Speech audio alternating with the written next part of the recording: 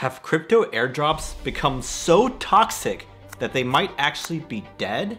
Also, how can people be so mad about them when they're basically just giving away free money? Well, a few years ago, it'd be unimaginable to ask these questions, but now, after a string of high-profile flops, the community as a whole has soured on them. When you talk to everyone involved, from farmers to the team to everyone in between, most of them say that it's become a lose-lose situation with no good outcomes. That's why we gotta ask ourselves, what the heck is going on here? And more importantly, is there any hope for airdrops in the future? Well, before we answer that, we gotta rewind a bit and talk about how we got here in the first place. You see, airdrops have been around for quite a while now, but what really cemented them as a mainstay in the crypto world was Uniswap's massive airdrop in 2020. At its peak, the airdrop was worth an insane $6.4 billion, which is still the biggest by far, and it got the whole crypto world hooked. No one in their right mind could ever imagine a bank or financial institution essentially giving away $6 billion.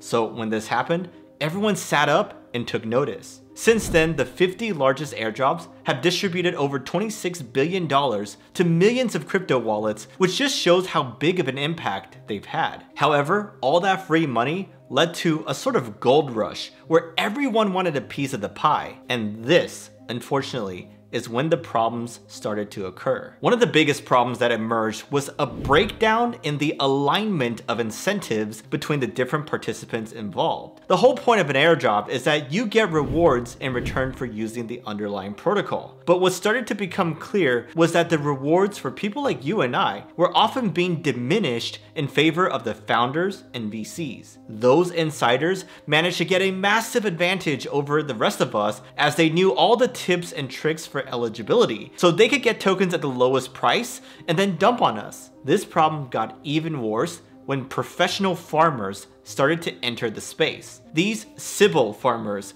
could basically create countless fake wallets and then use them to target airdrops to extract millions of dollars at the expense of regular users. So why don't the airdrop projects just ban them, right? Well, this type of farming actually boosts the protocol stats, which in turn benefits the founders as it helps them raise bigger rounds. So this is actually a win-win relationship between the Sybil farmers and insiders, which means that this tactic was generally allowed, and hence was present in most of the airdrops out there. Unfortunately, this meant that airdrops became far too diluted as there were too many farmers chasing too little rewards, and that led to widespread disappointment and even outright rage from the community. So this created a dilemma for projects looking to do an airdrop. Do they keep the criteria open in order to include more people, but also run the risk of dilution? Or did they make the criteria much more strict, which may reduce some Sybil farming, but it also inadvertently excludes a bunch of regular users, so people get upset anyways and FUD the project as a result? This is a dilemma that many projects are struggling with, and we've seen this play out in real life with a few high-profile airdrops that flopped. Those projects, along with many others, are way down from their launch price, and literally everyone involved, the users, the team, the VCs, are all unhappy and demanding change. So now we find ourselves in the position where the crypto world knows that we have a problem and that something's gotta change. But just how do we solve this tricky problem? Well, to find out how, we can start by looking at some recent examples of airdrops that flopped and see what we can learn from them. But before we get there, I want to update you on something that I covered in one of my prior videos. It's the XDEFI wallet, who's also our channel partner. If you don't remember, their wallet supports over 34 major blockchains, has a gas tank feature that lets you pay for gas on any network with USDC or their XDEFI token, and is generally an incredibly user-friendly wallet like we've never seen before. Now, they have been hinting at a major rebrand for a while now, so that's something I'm looking forward to,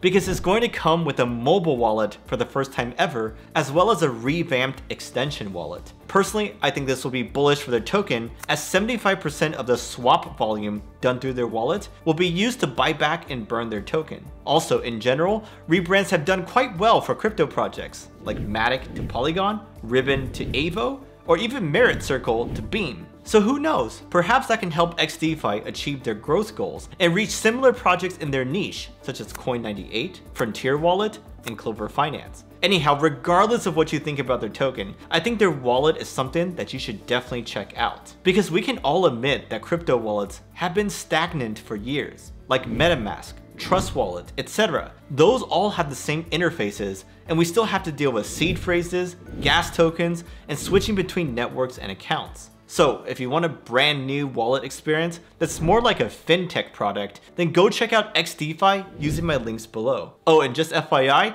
this wallet is great for farming airdrops as it supports most of the chains out there. Anyhow, back to the failed airdrops from which we can learn some lessons. And we gotta start with ZKsync, which took a ton of heat for how their airdrop went. Right off the bat was their lack of transparency, which made a lot of people upset. They had vague airdrop criteria, which wasn't great, but it turned out that they actually gave themselves the power to arbitrarily decide who got what in terms of rewards, which, to be honest, goes against the very ethos of an airdrop. So that by itself was enough to cause outrage, but that wasn't all, as things went from bad to worse. On the day of the airdrop, ZKsync announced that some Sybil wallets were able to slip by the specific detection systems. This meant that rewards for genuine users were being diminished by these airdrop farmers, and that made a lot of people upset. The hashtag ZKScam started trending across crypto Twitter, and the protocol itself took quite a beating as a result. After their launch, which happened in the middle of a Bitcoin crash,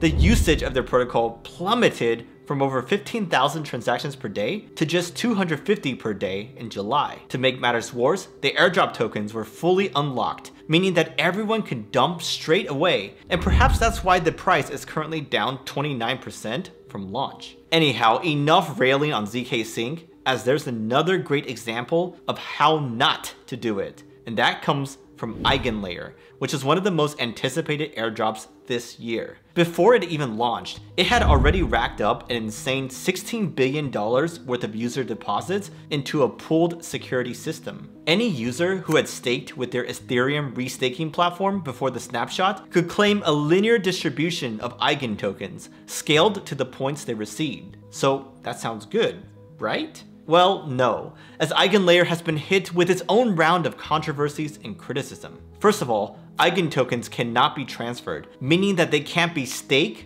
nor sold until a yet-to-be-determined future date, which is completely up to the discretion of the team. Additionally, there are geographic restrictions placed on those who can claim tokens, with countries like the US, China, and Canada all being banned. Now, normally, there's no problem with having geographic restrictions, but in this case, they didn't stop anyone from depositing funds or receiving points, so people were obviously pissed with their last-second addition of those restrictions. Furthermore, Eigenlayer suffered from a lack of alignment, with only 15% of their tokens going to the community, which is almost 4 times less than what's going to the team and insiders. But all of this misses the bigger problem, which is its linear distribution schedule. This is a completely different way of distributing tokens compared to other airdrops which try much harder to reward the little guy. With a little bit of napkin math, it seems like the top 2% of Eigenlayer stakers will receive around 90% of the stake drop, which is wild, as that's so heavily skewed against retail that the rich get richer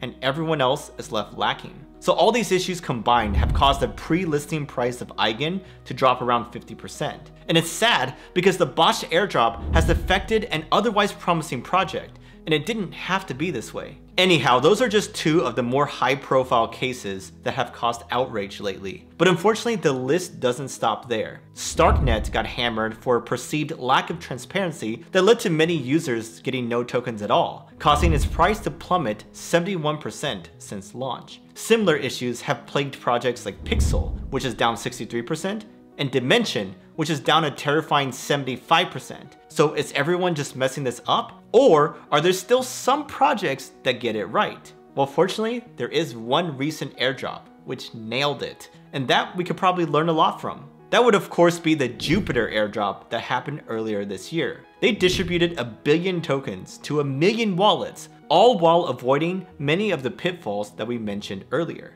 It launched during a bullish period, allocated more than 50% of its supply to the airdrop, and only announced that they would even have an airdrop 2 days before the snapshot. This meant that nefarious actors and Sybil farmers didn't have the opportunity to take advantage of it, which meant that the playing field was quite level. On top of this, the project has a great user interface and a ton of real-world demand, which means that its user base was super engaged and kept on using it after the airdrop. In many ways, this Jupiter airdrop is super important, as it shows that it can be done successfully, and that airdrops can still have a future in crypto. The truth is that airdrops can be a vital tool for protocols to attract users at the earliest stage. And when users come, those protocols can get valuable data to help them figure out which improvements to make. So there's no doubt that airdrops can be a useful tool. But what's critical here is that projects need to be super strategic with how they go about it. They have to make sure that they're aligning themselves with the community's interests, aka look out for their broader user base and strive to create as level a playing field as possible. Ideally, they launch during bullish periods so that they can ride the wave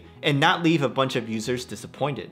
And perhaps the most important point is to actually offer a product or service that has real utility so that the airdrop isn't just a brief moment of hype that fades away. If we flip this and look at it from the perspective of end users, there's also a few things that we can do to make sure that we get the most out of these airdrops. For example, we should potentially look into farming tokens that are lesser known but still reputable for the best ROI. And perhaps the most important thing is to not chase after every airdrop expecting to get rich. People who have this mindset will have a much better experience, and it means that you won't have to join the angry mobs on Twitter calling every airdrop a scam when you don't get what you want. Alright, so overall, my biggest takeaway from this whole airdrop ordeal is that crypto moves at the speed of light, and those who don't adapt will get left behind. The reality is that airdrops are super different than what they were a few years ago, and the days of making loads of money with basically zero effort are behind us. But that doesn't mean that airdrops are dead. In fact, in 2024, airdrops have already distributed $4 billion, and it seems like we might get a lot more as the markets are starting to heat up. So, to answer our initial question, no, airdrops are not dead, but they do have to evolve, and we have to evolve with them.